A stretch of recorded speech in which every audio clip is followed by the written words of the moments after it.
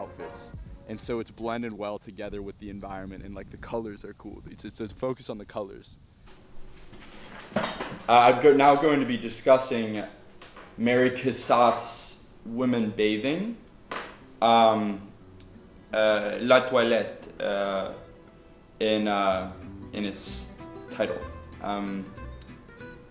So my professor asked us to think about not only the subject matter but also the narrative's tone with respect to the figure's activity.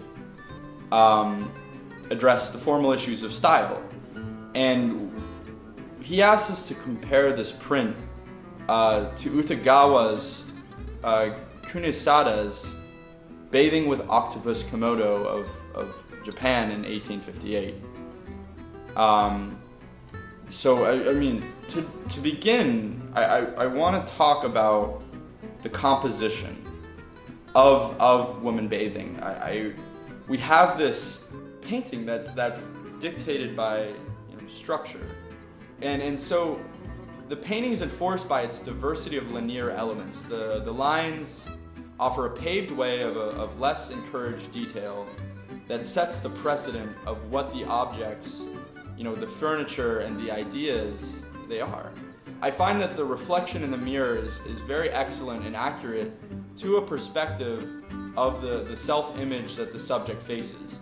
The natural setting of a woman bathing is both vulnerable and strong. The woman's natural form is not put close to the divine. It's something that is natural. We feel as though we know her, that we can be up close and vulnerable with her, and it brings up to the discussion of everyone having to bathe, and everyone has to wash themselves. We are put in this state of hygienic determination with our backs to the unknown. As far as the color goes, it's very bright, light bright and clear. We can see how her curving spine is so delicately depicted by faint movement.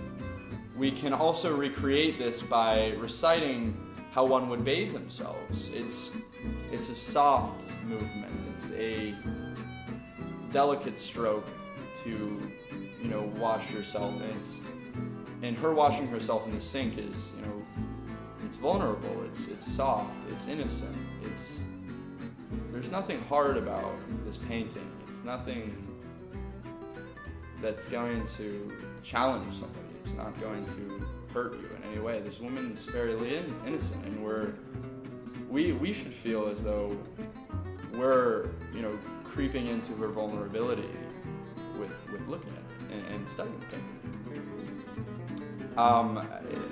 it. In terms of the comparison to Utagawa Kunisada, the bathing with Octopus Kimono of 1858. Here's the painting.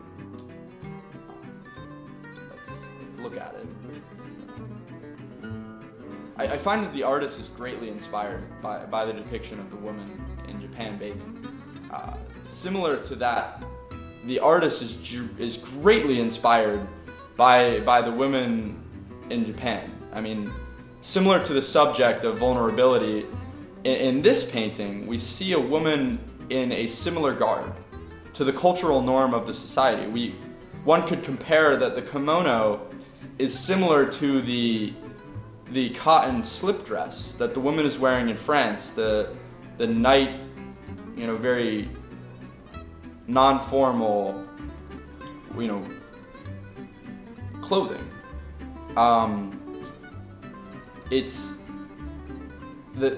We can see the theme of Japanism. You could smell it. You could smell it from the painting. It's such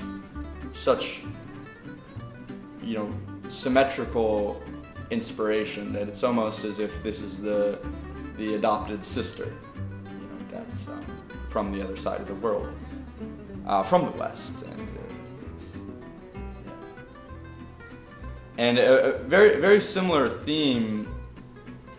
It would be highly improbable that no inspiration was drawn from this.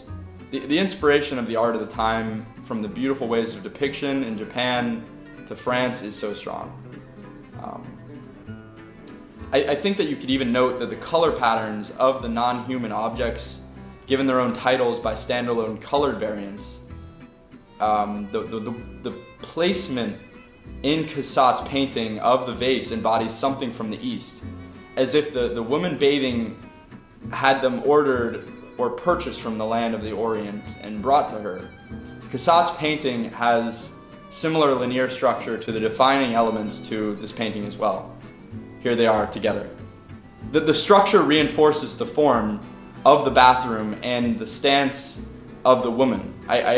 Also, the touch of the bare foot of the French woman and the Japanese woman is similar.